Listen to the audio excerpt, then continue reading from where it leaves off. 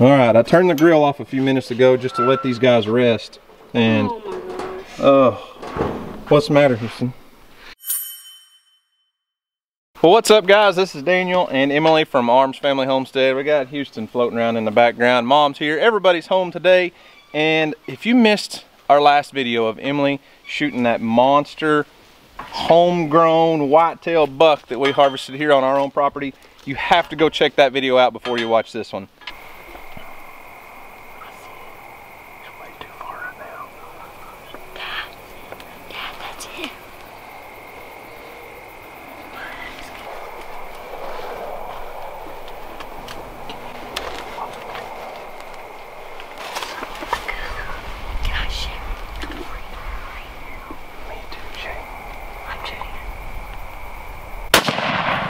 Typically what we'll do, I mean, that deer is laying behind us. We took him, we field dressed him last night, which means take all the internal organs out, and we took him to a friend and put him in a walk-in cooler. So he's frozen overnight, basically. Bear, what is it?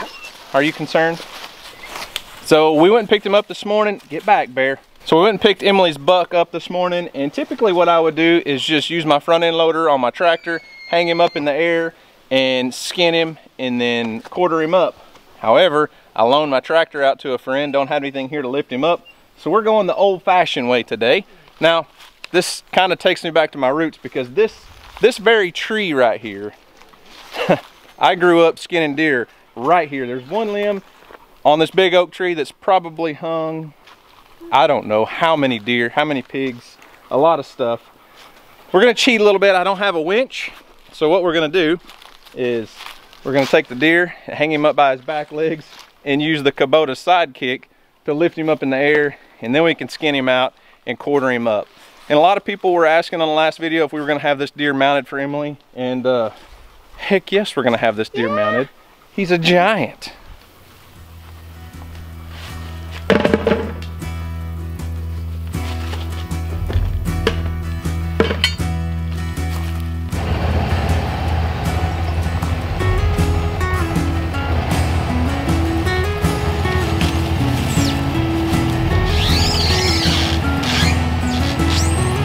Good.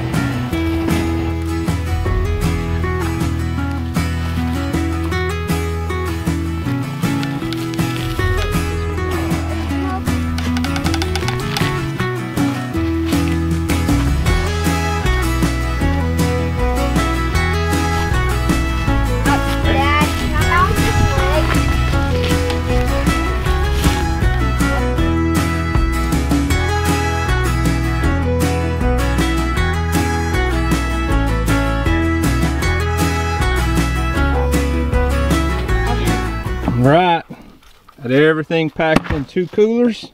We're gonna leave it on ice. Oh, we'll see you guys in a minute. We'll come. Those are the backstraps, tenderloins, whatever you want to call them. But next, we're gonna haul off the scraps, what's left of the body and the guts. We're gonna haul everything off and set a trail camera up and see what all just happens to come in and eat on the gut pile and the bones. Gemma, come on. Come on, Gemma. Get up here. You still on the riding train? Not running today? What? Stinks out here. Yeah.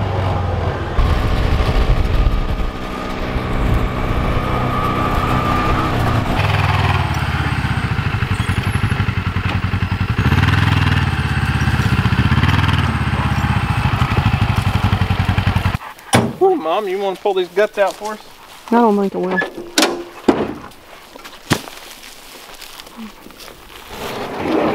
Ew, Bella, get back. Move, Bella. What do you think? Supper?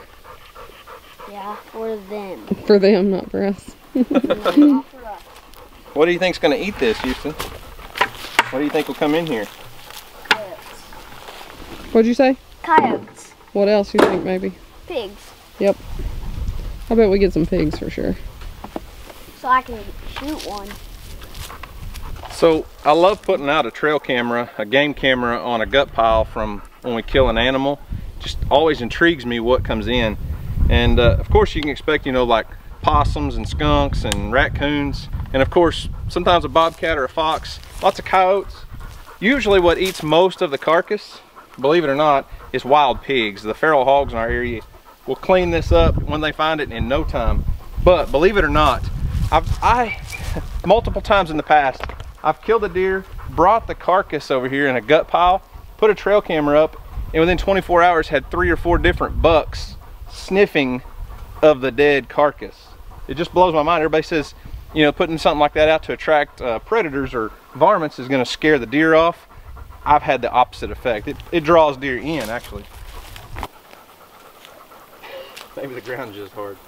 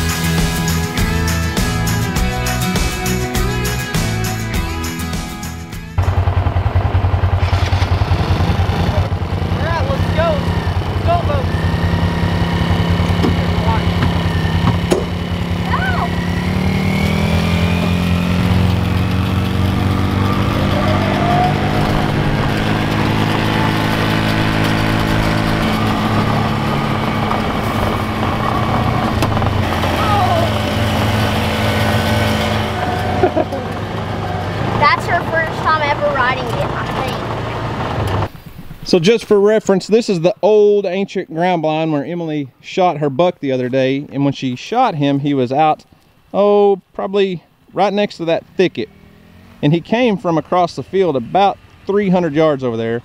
Everyone says, you know, we hunt at a feeder and all that stuff. Yes, there is a deer feeder in this field, but none of the deer were at the feeder at the time. The buck never even stopped at that feeder. He came all the way over here because the does were feeding on acorns on the ground.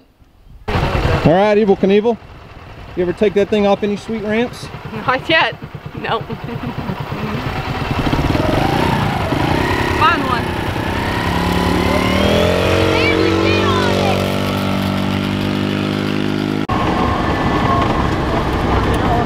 I know some of you guys played Mario Kart on Super Nintendo when you were kids. Now, I'm not talking to the kids now. I'm talking people my age. We played Super Mario Kart. That's what she reminds me of on this little four-wheeler, is a Super Mario Kart player. Wish I had a red turtle shell. I'd shoot her, pow, with the turtle shell. Maybe spin her out on a banana peel. Backstrap, that's what's for dinner because, hey, Jesus ate meat, right? So we took the backstraps off of this deer, and I mean, while we've got everything here and fresh and got a few extra teenage boys coming over to the house this evening to help us do some cabinet unloading. All of our cabinets came in for our kitchen. You guys have been asking about the kitchen remodel. That's why my truck and trailer and everything's parked at the house. We got to unload a bunch of cabinets, so why not feed some teenage boys some backstraps? So I'm gonna get this thing and go ahead and trim it up. It's got all this silver skin still on it. The main thing is you've got to get all this connective tissue, we call it silver skin, get all that off there, get the fat off. This was a very fat deer, by the way. And then we're probably going to wrap this in a little bacon and throw it on the grill. So I'm not going to work this thing in one long piece. We're going to cut it into about thirds. Just easier to work with for me. That's just my personal preference. But now, one side looks pretty good, but we're going to trim it up, make it look nice and neat.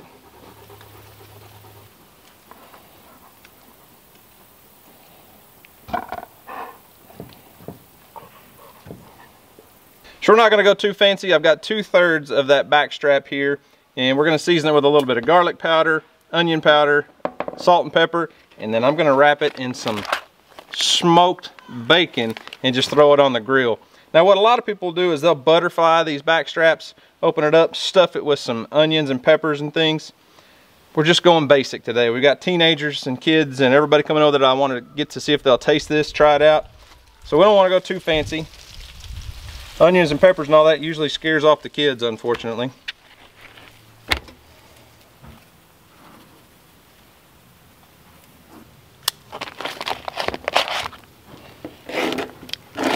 Look at that bacon. This is the bacon that I bought when we were in Munster, Texas, when we had that goat process.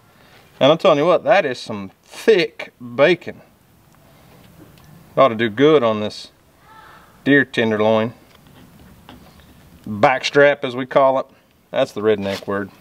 Got the grill heated up to 300 degrees. I really don't want to cook these fast. I'm going to try to cook them slow because it is deer meat. There's not a lot of fat content, and that's how we put that big old thick bacon. Doesn't that look amazing, Mom? Mm-hmm.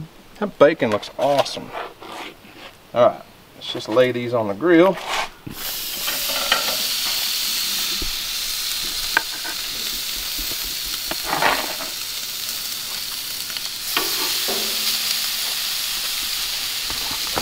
And the very most important thing about cooking deer, if you ever try to cook deer meat, is do not overcook it. You want it cooked like medium, maybe even medium rare on the inside, because it will dry out, and once deer dries out, it gets super tough. In case you guys didn't know, teenagers will make a liar out of you every time.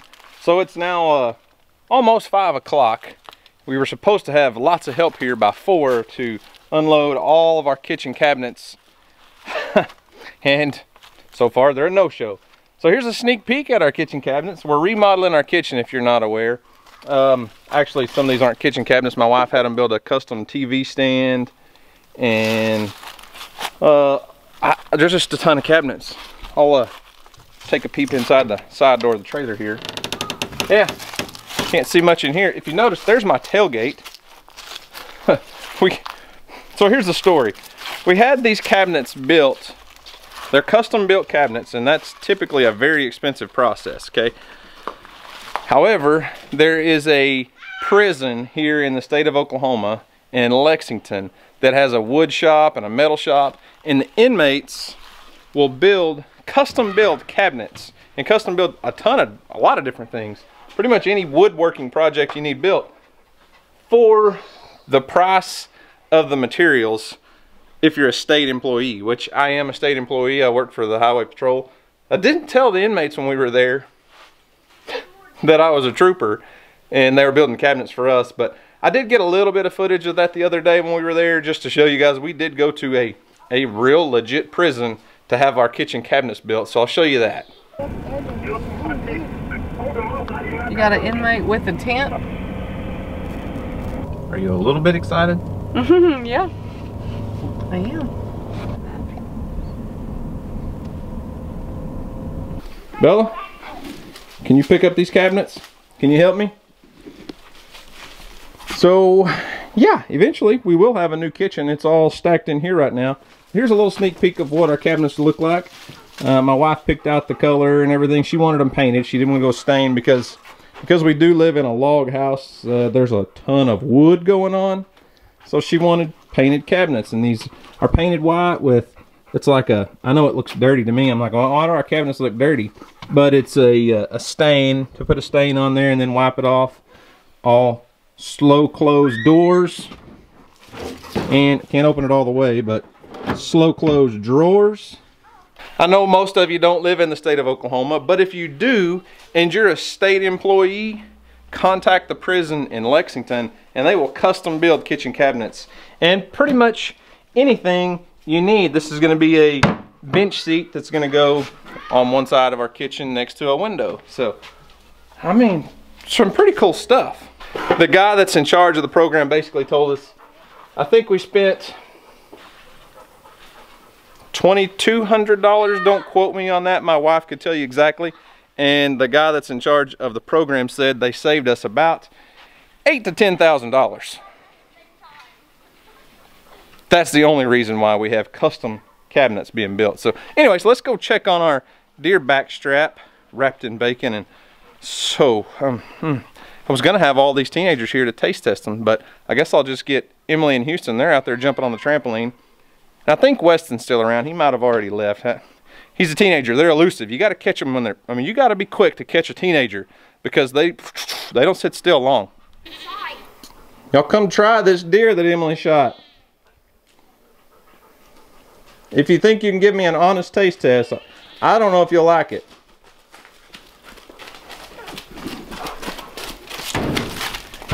Hey, what's that? Before you go too far, what kind of shirt you got on there?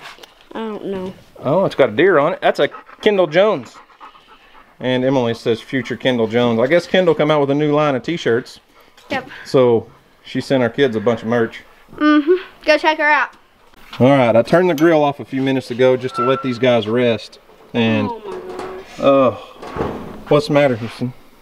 Did you put stuff inside of it? Nope. I sure didn't. Hey, just for you, I even said on video, I'm not putting onions and peppers and all that on the inside because the kids won't like it. All right. Watch out so I can put them on that board over there. And yes, I did wash the board earlier. Oh. Do you think that's going to be any good? No. What? Yes.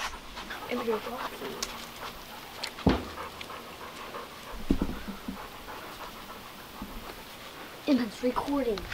I know. I'm not sure. Oh yeah. See there?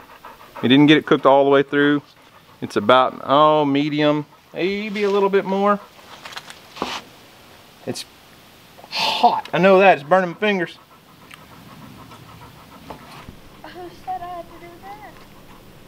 All right. Catch, clean, and cook coming right up. Emily's monster whitetail she shot yesterday. Whitetail? Yeah, that was a whitetail buck. Mm. It's hot. Hot. Why'd you spit it out? Oh, yeah. She got a bite of it. You get a bite. Whew.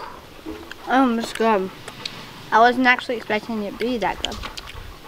But it's good. Maybe cook it a little more and it'll be a little better. No, we can't overcook deer meat because if you cook it too long, it gets really tough. It's really good. You like it? Mm-hmm. All right, my turn to try it. Let's see. You guys know I'm gonna like it because I always tell you I do. Wow.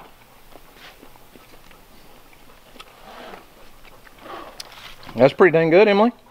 Especially for being very minimal. We didn't cut it open. We didn't stuff it. It's just the tenderloin wrapped in bacon with a little onion powder, garlic powder, salt, pepper. I'm impressed, Emily. You shot a good deer. Usually, so most what we're gonna do with this deer, I didn't really say in the video earlier. You guys saw us hanging the deer. I quartered him up. Yeah, that was a very mature deer. You can see by the trail camera pictures. Those whitetail bucks, when they get old, their nose starts to look short. We call it a Roman nose. They get a big nose like a buck goat, like an old goat does. Then they get that real thick brisket. Their neck and shoulders kind of blend together. A young buck will have a long, skinny neck. An old buck, that neck and shoulder area kind of blends together. And they get so deep barrel chested that their legs look short. So if you go back and look at those trail camera pictures of that deer, it looked like he had really short legs. Well, that's just because he's a very mature old buck. And when you when you harvest an old deer like that, you know, it's probably best to have most of the meat ground up into ground meat, or to slice it for deer jerky, something like that. The steaks on an old deer like that are probably not going to be the best. If you want a good steak off of a deer, you know, to a venison steak, you're probably going to want a younger deer, maybe a doe or a young buck. So I mean, for the backstrap, as far as backstrap goes on an old deer, Emily, what do you think? It's better than it usually is. Better than it usually is. Hey, I'll take it. I'll take it. That's a win on an old buck like that. Houston, what are you doing here, boy? Well, we're having a kind of a... I can't see you. The lighting's... Well, we're kind of having a fire night tonight. Bonfire? We're gonna have a bonfire? Yeah. Oh, look. I found an elusive teenager. Hey, you get to try Emily's deer now. I'm telling you, it's good. No, but you got to make sure you get a piece with the bacon. I get the big piece. Oh, you get a big piece, huh? Oh, that came on. That was awful big. Got to have the bacon with it. The bacon is what makes it, man. I'm telling you. Bacon's better by itself. But it is good. It's pretty dang good, isn't it? It's really good. Yeah, I was surprised. Emily, you know what Emily said? It's better than it usually is. You think Mom would like it? Because she's pretty picky when it comes to deer. You think so? Mm-hmm. Well, yeah, because she doesn't like killing deer. She doesn't like killing animals or anything. She doesn't like it. She just hates it. well, she likes eating animals. Oops, excuse me. She likes eating animals. Yeah, but she doesn't like killing them. She doesn't mind eating goat or cow or fish. Now, fish, she's fine. What do you think? The bacon's amazing though, isn't it? Yeah, I thought so too. So, Because we're gonna make. you're gonna have a bonfire. It looks to me like you're making a big pot of soup or something. And when you build, if you're gonna have soup, you got to build the fire underneath, right? Okay, no, this is what we're gonna use for our bonfire tonight. So it ought to be cool. It ought to work, right? We're gonna have some people buy some s'mores. We're gonna make some s'mores. So guys, if you like this video, make sure to click the like button, the notification bell, and the subscribe button. And I hope you enjoyed it, and we'll see you on the next video. Peace. Go, go.